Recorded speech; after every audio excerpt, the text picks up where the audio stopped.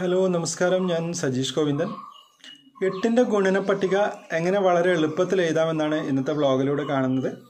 അത് നമുക്ക് എഴുതാനുള്ളൊരു ട്രിക്ക് ഉണ്ട്. ആ ഒരു ട്രിക്ക് നിങ്ങൾക്ക് ഈ ഒരു വീഡിയോയിലൂടെ മനസ്സിലാക്കാം. എന്തായാലും നമുക്ക് വീഡിയോയിലേക്ക് പോകാം.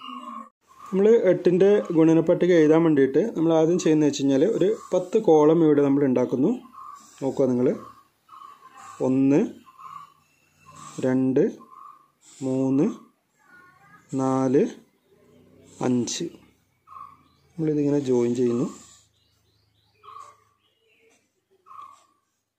അതിനുശേഷം നമ്മൾ നടുക്ക് ഇങ്ങനെ ഒരു പാർട്ടീഷൻ കൊടുക്കുന്നു. അപ്പോൾ 10 കോളായിട്ടുണ്ട്. ഇനി നമ്മൾ ചെയ്യുന്നത് വെച്ച് കഴിഞ്ഞാൽ ഇവിടെ 0 1 2 3 4. ഇനി 4 വീണ്ടും ഇവിടെ റിപ്പീറ്റ് ചെയ്യുന്നു. 4 5 6 7 8. ഇപ്പോൾ 0 മുതൽ നമ്മൾ 8 വരെയാണ് എഴുതിയത്. ഒരു വ്യത്യാസം എന്താണെന്ന് വെച്ച് കഴിഞ്ഞാൽ ഇവിടെ 4 കഴിഞ്ഞിട്ട് നമ്മൾ വീണ്ടും 4 ഇവിടെ റിപ്പീറ്റ് ചെയ്തു.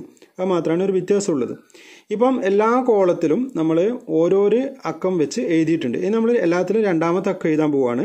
അത് നമ്മൾ ആദ്യം എന്താ ചെയ്യുന്നതെന്ന് വെച്ച് കഴിഞ്ഞാൽ ആദ്യം ഇവിടെ 0 തുടങ്ങുന്നു. 0 2 കൂട്ടി എത്രയാണ്? 2. വീണ്ടും 2 കൂട്ടുന്നു. 4. വീണ്ടും 2 കൂട്ടി 6. വീണ്ടും 2 കൂട്ടി. അപ്പോൾ എത്രയും 8. എങ്ങനെയാണ് നമ്മൾ എഴുതിയത്?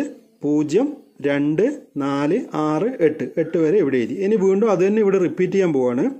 0 2 4 6 8. ഇങ്ങനെ നമ്മൾ എഴുതി. ഇപ്പോൾ നിങ്ങൾ നോക്കുക, നമ്മൾ 8ന്റെ ഗുണന പട്ടിക കറക്റ്റ് ആയിട്ടില്ലേ നോക്കുക. എങ്ങനെയാണ് നോക്കേണ്ടത്?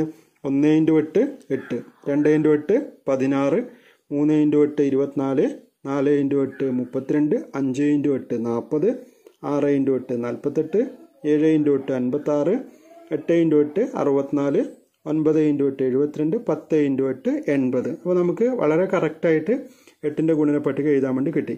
അപ്പോൾ ഇതേപോലെ നമുക്ക് പ്രാക്ടീസ് ചെയ്ത് കഴിഞ്ഞാൽ വളരെ എളുപ്പത്തിൽ എഴുതാൻ വേണ്ടി കഴിയും. ഈ ഒരു ട്രിക്ക് നിങ്ങൾ മനസ്സിലാക്കി വെക്കുക. അതിനുശേഷം പ്രാക്ടീസ് ചെയ്യുക. പ്രാക്ടീസ് ചെയ്ത് കഴിഞ്ഞാൽ ഇത് വളരെ ഈസിയാണ്. ഇങ്ങനെ ഓരോന്നിലും ഓരോ ട്രിക്ക് ഉണ്ട്. അത് നമുക്ക് മനസ്സിലാക്കി കഴിഞ്ഞാൽ കണക്ക് വളരെ എളുപ്പമായിട്ട് നിങ്ങൾക്ക് ഫീൽ ചെയ്യും.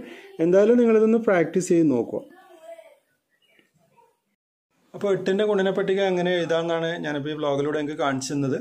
ഇങ്ങനെ നമുക്ക് എല്ലാം എഴുതാൻ വേണ്ടി പറ്റും. ഓരോ ട്രിക്കുകളുണ്ട് എല്ലാത്തിനും പുറകിൽ. അപ്പം ഈ ട്രിക്ക് മനസ്സിലാക്കി കഴിഞ്ഞാൽ നമുക്ക് വളരെ ഈസിയാണ് കാര്യങ്ങൾ പഠിക്കാൻ വേണ്ടിയിട്ട്. അപ്പോൾ നമ്മൾ സ്കൂളുകളിലൊക്കെ പഠിക്കുന്ന സമയത്ത് ചിലപ്പോൾ ഈ ഒരു മെത്തേഡ് പഠിച്ചിട്ടുണ്ടാവില്ല. അപ്പോൾ ഇങ്ങനെയുള്ള ഓരോ ട്രിക്കുകൾ എല്ലാത്തിൻ്റെ പിറകിലുണ്ട്. നമ്മൾ ആ ട്രിക്ക് കണ്ടുപിടിക്കണമെന്നേ ഉള്ളൂ. ഒരിക്കൽ നമ്മൾ മനസ്സിലാക്കി കഴിഞ്ഞാൽ പിന്നീട് നമുക്ക് ഓർത്തു വെക്കാനൊക്കെ എളുപ്പമായിരിക്കും. അപ്പോൾ ഇതൊക്കെ നിങ്ങൾ പ്രാക്ടീസ് ചെയ്ത് നോക്കുക. നോക്കിക്കഴിഞ്ഞാൽ നിങ്ങൾക്ക് വളരെ എളുപ്പമായിട്ട് തോന്നും. അപ്പോൾ എന്തായാലും നമുക്ക് മറ്റൊരു വ്ളോഗുമായി വീണ്ടും കണ്ടുമുട്ടാവുന്ന ശുഭപ്രതീക്ഷയോടെ ഞാൻ സജീഷ് ഗോവിന്ദൻ. താങ്ക്